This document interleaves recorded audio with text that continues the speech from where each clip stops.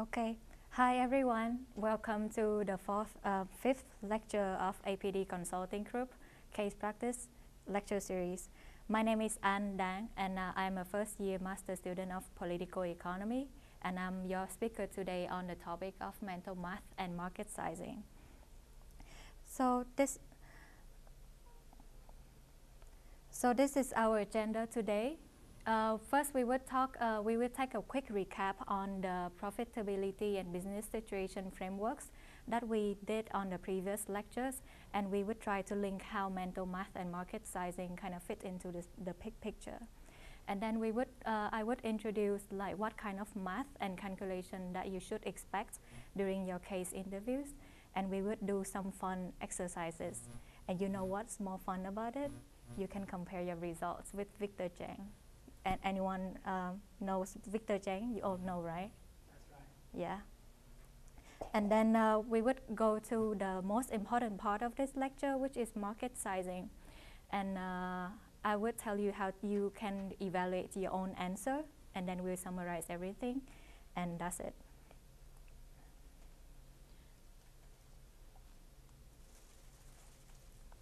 So in the profitability framework, we can answer the questions like why our profits decreases or how we can increase our profits by increasing revenue and etc.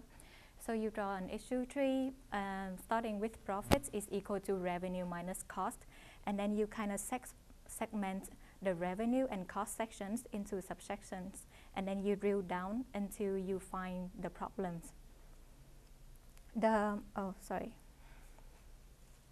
The business situation framework allows you to answer questions like, should I enter this market? Should I launch a new product in this market, and etc. So how mental math and market sizing fit into this question, fit into this picture? So in the previous lectures, we didn't really tell you what you should expect or how you kind of tackle the numbers during case interviews. So we would do that in our mental math section. And for the market sizing, it's a very important tool for you to operate your framework because, for example, you want to know if you should launch a new product in the new market, right? So you want to estimate the size of the market and you kind of operate further on. So I would introduce what kind of math that you should expect during the case interviews and how to tackle them. So there are two types, the precise math and estimation math. So for example, the precise math is, for example, 40 plus 13 is equal to 53. You should not take like more than 3 seconds just to know the answer, right? So you should be able to like get the results really fast and accurate. So, and what types of number that you should get it precisely? So for example, gross margin, or break-even price points, and etc. So gross margin is the difference between total sales revenue and the cost of the goods sold divided by the total sales revenue expressed in the terms of percentage. And the break-even price points is the price at which the firms break even. So they don't make any profits on their sales, but you know we can understand the incentives of the firms by doing so, right? So by setting a low price, they enter the new market, get the fair share of the market, drive out their competitors, and enjoy the monopoly later. For the estimation math, so you estimate large numbers. For example, like $43.5 billion, and how much is 23% of it? Right, basically. So, for example, you wanted to estimate the number of shoes sold in the US last year. So, your goal is to get the results within the 20% margin of error of the precise results. So, your estimates should be within like 20% higher or lower than the precise results. You don't have to get it precisely. But the important thing is you should show your assumptions and logic, how you get this result. So Fun part, let's do some practice. Let's do some precise math at first. And I would like you to get a pair of a page, white paper. And we would do some precise math.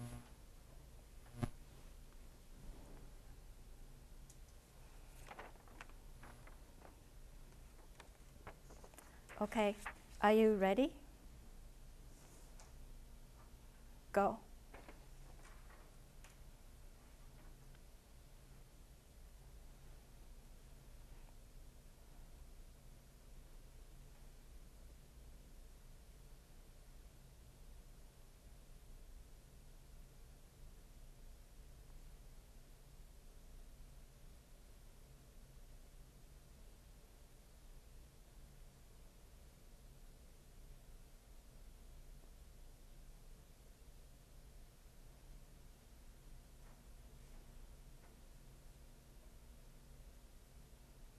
Ding.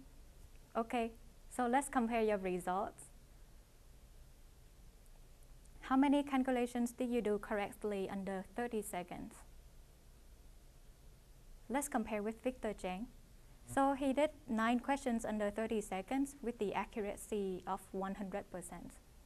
So he did only 9 questions under 30 seconds, but he did them all correctly. So what you should prioritize is, even though you only get 1 or 2 or 3 calculations correctly, within 30 seconds, but you should get them correctly.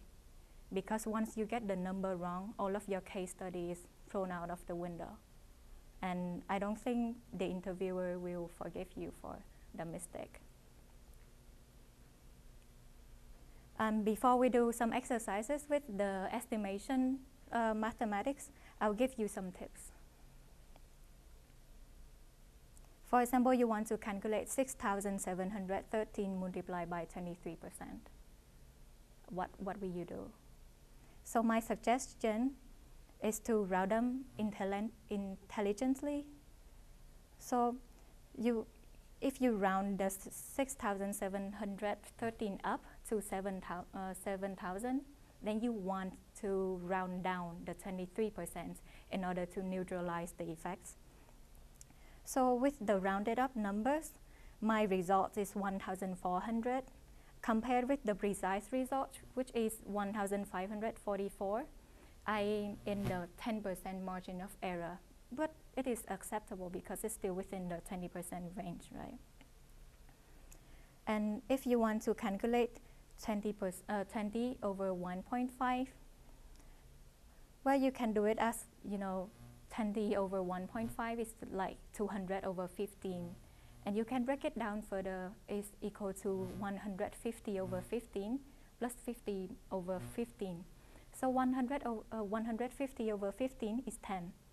And 50 over 15 was it's around 3, right? Because 3 multiplied by 15 is 45. So it's about, so my number is 13.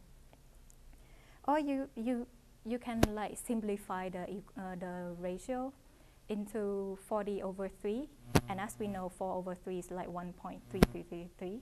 We know that 40 over 3 is 13.33. And it's close, 13 and 13.33, not much difference, right? So let's do some estimation math, because practice makes perfect, yeah? Okay, are you ready? Ready? Okay.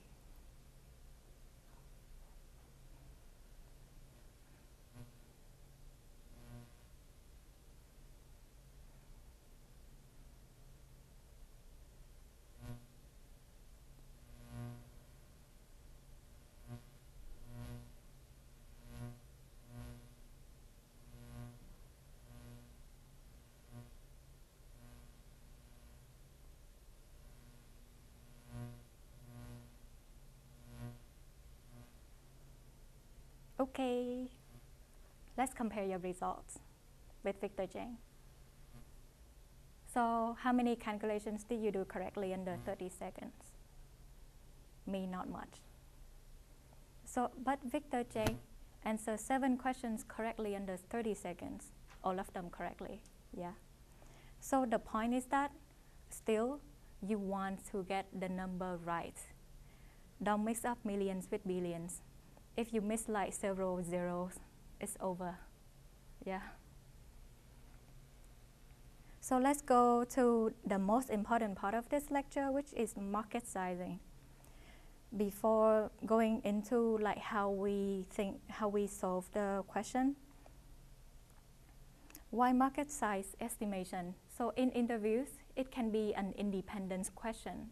For example, like how many shoes are manufactured in the US per year or consumed per year, or embedded into a case. So for example, I want to enter a new market. What's the size of the market right now, right? And second, clients ask you a lot. It just comes up right in any like conversation. This afternoon, I asked my friend, oh, you know how many brownies are there in Duke University? I love brownies. So now, how to do a market sizing case? I need you to remember 3 things. First of all, you need to have a good structure. Second of all, you have to have reasonable and defensible assumptions. So use your common sense, only use your gut feelings if there are no other options. And math, precise, and estimation, did it fast but accurately.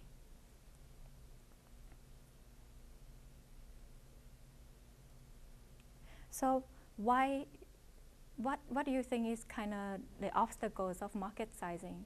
Is when you lack of data, but you try to you calculate a number, right?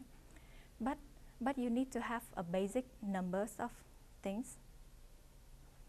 So some key numbers to keep in mind. The US population is 320 million because we're in the US. So if you're from China, if you're from Korea, then I suggest you know the basic demographic numbers of your country. If you take the interviews in the office in your country, then you should know these numbers. The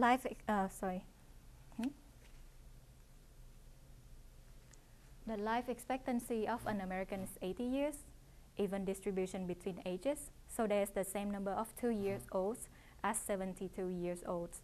And there are 100 million US households. So if you have to remember any important numbers, remember this. Let's have an example. How many gas stations are there in the US? Step 0, clarification. So because this question is quite straightforward, so there's nothing for you to clarify, right? But for example, if the interviewers ask you, how about the market size of shoes in some countries like Bangladesh, you should ask him or her, like, what are the key numbers that we need here, right? What are the populations, like anything you can get. Step 1, choose an approach, because as the profitability framework and also the business situation framework, we need an issue tree because we need an approach to deal with the hypothesis.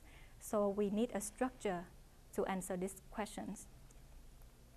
So for example, if I want to know the number of gas stations in the US, my first approach would be, I would divide the number of cars over the number of cars a gas station serves, right? It can be per day, it can be per week, per month, or per year. But during the structuring, you would know like which kind of time frame that you can choose to deal with this question. Or you can calculate by multiplying the gas station density with the total area of the US. But think about it. How do you know like the gas station density? You cannot know, right? Or any other structure that you might come up with, but I cannot.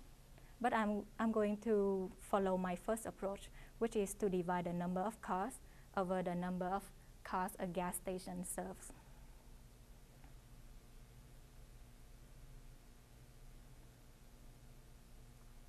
So the number of gas stations, I would calculate by dividing the number of total visits to the gas station per month over the visits a gas station serves per month. And for the the way I calculate the number of total visits to the gas station per month is to multiply the number of cars with the number of visits each car to the gas station per month. And to calculate the number of visits a gas station serves per month, I multiply the number of visits a gas station serves per day by a number of days in a month, which I choose 30, because 30 is better to calculate than 31, right? So in order to find the number of visits a gas station serves per day, I multiply the number of pumps with the number of cars each pump serves per day. So you know my logic and how I approach to solve this question, right? So calculation. We set the structure aside and we calculate from bottom to the top. We expand the structure from top to bottom, but we calculate from bottom to top. So we use the key numbers. The total population is 320 million, and we assume that the number of people aged from 20 to 70, we use each of them. We use a car. We have a car, so we have 200 million people aged from 20 to 70. So we have the number of cars that is 200 million. Once you get a number, got it down on your structure. So in the case interview, first of all, take one page, like write down your structure, leave this page aside, and do your calculations on another page. As soon as you get one number, take down on your structure, write down on your structure, so you know what kind of calculations that you have done and what calculations you have left. Because under the pressure in case interviews, you would get frustrated, you would get confused. So find out a way for you to follow your own structure. So then each car we visit gas station twice every month. Take it down on your structure. So the number of gas station visits per month is 400 million. Next, we move on to another branch, and we also calculate from bottom to top.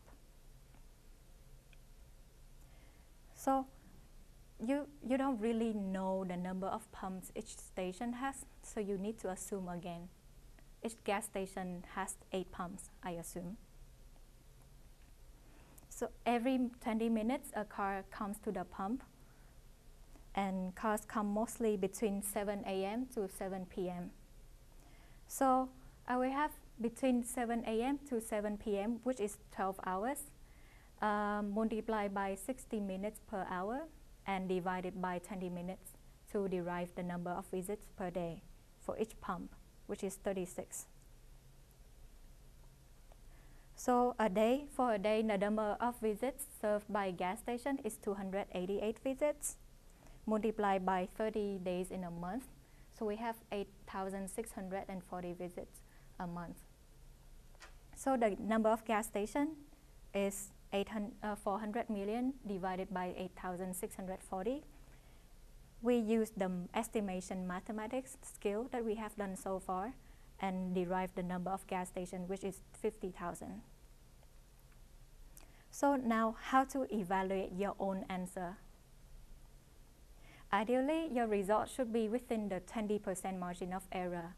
So let's check our estimation for the number of gas stations in the US. So our estimation is around 50,000 gas stations in the US, compared with what I have Googled, which is 121,000 around the gas stations in the US. So our margin of error is actually 60%. Oops. So let's look at our assumptions again. Our first assumption is that each of 200 million people aged from 20 to 70 owns a car. So the total number of cars in the US is 200 million. Is it reasonable. So we base this assumption on the population, and we know that we assume that there's even distribution between ages. So we derive the number of 200 million. But we also can use another approach. We know that there are 100 million households in the US, and this is the nuclear rather than extended households. So there's father, mother, and children in the households. So even you think of the children are over the age that they can drive, each household would reasonably have 2 cars, right? One for mom, one for dad, and the children can use them in whenever the dad or the mother doesn't use the car. So we still derive 200 million cars in the US, so it's reasonable. Let's move on to the second assumptions. So each car needs to refuel 2 times a month. So each car visits a gas station twice per month. I think it's also reasonable, right? Twice per month. So let's look at the third assumption. We assume that each gas station has 8 pumps, and every 20 minutes a car comes to a pump. Cars come mostly between 7 a.m. to 7 p.m. There are a lot of places that we can adjust in the assumption. So for example, we know that there are peak hours and there are off-peak hours. And are we sure that like every 20 minutes a car will come to a pump? No, right? It can be 10 during the peak hours. It can be 30 during the off-peak hours. So if altered, can this assumption increase our results with a multiplier of 2 in order to get closer to the precise result? It can, right? So the lesson is that after you derive your own results, challenge your own assumptions. Tell the interviewers, you know what, even though we have these assumptions, if we alter them a little bit, I think we can get this number. So that in that way, your approach and your answer will be more objective.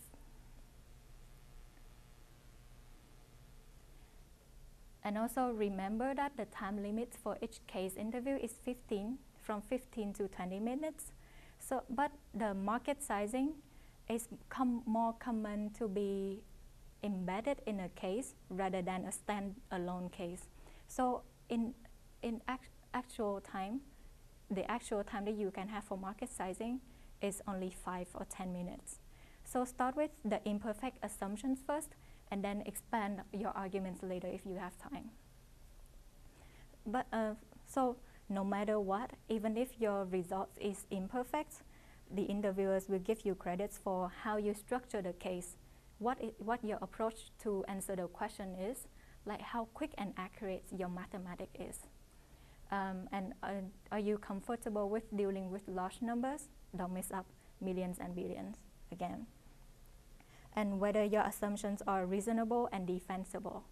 Because after the interview, the interviewer can kind of challenge you, the assumptions, right? If you haven't gone to challenge yourself yet, the interviewers can ask you the questions, like, oh, are you sure your assumptions are correct? And you should prepare to kind of defend your assumptions. And also present your solution in a client-friendly way. So when I said you have to do your math quick and accurately, the speed is not a problem, because when you deal with clients, you don't want to do your math too quick, and so that they cannot follow you. And when they have to ask you questions, oh, you know how you derive this number, they look bad, they feel bad. Don't make the clients feel bad, right? So summary and actions.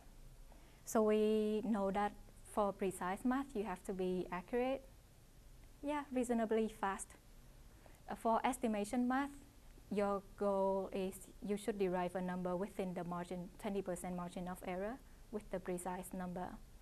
And for market sizing, you should get a good structure, reasonable assumptions, and then check your assumptions again as a self-check or sanity check. And actions. Search for basic key information about the country you're from and or currently residing in. Practice market sizing every day by asking yourself questions like, oh, this is me again. Estimate how many brownies are consumed in the US every day. Or how large is the market for AI applications in healthcare industry? Also prepare for questions like, estimate how long it would take to move or relocate an average sized mountain 10 miles using an average size truck. You can see the answer on Victor Cheng's website. Also practice your precise and estimation math. So this is the end of our 5th lecture in our case practice lecture series. We only have one lecture left, which is synthesis and conclusion. So if you miss a lecture and you want to review a previous lecture's material, you can visit our YouTube channel. And case practicing. So from now on, we would get you in a pair of 2, and you would take around 30 minutes to practice with each other. And I want you to track down the partner's performance during the practicing, whether they did good on where they got stuck. So, and summarize their strong points and weak points. And also, if you want more practice, you can let us know by filling in our case pairing questionnaire, and we will find a partner for you. Thank you.